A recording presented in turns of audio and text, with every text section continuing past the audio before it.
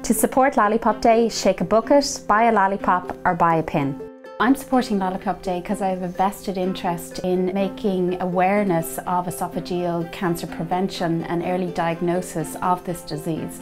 So the charity funds that have been raised through the OCF has really been poured into developing a national Barrett's Registry. This Barrett's Registry programme is linking many hospitals around Ireland. So St James's would be the centre hospital, and then we have Beaumont Hospital, St Vincent's Hospital and the Mater Hospital. We also have partners in from Cork. With future funds that would be raised through Lollipop initiatives, we would hope to bring on many other hospitals in Galway and Limerick.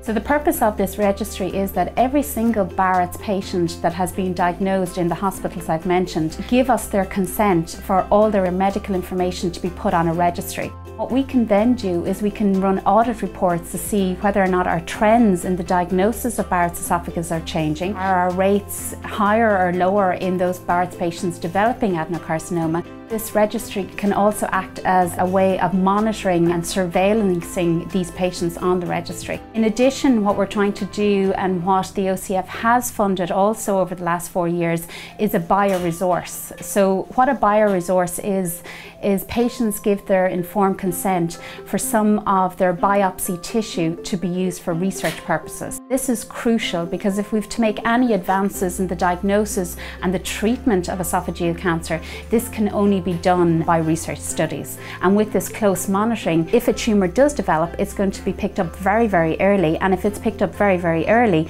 it's very treatable. Over the last 4 years, we have received approximately about €700,000 from OCF and the efforts from Lollipop Day. So all this money is focused on Barrett's and esophageal cancer studies.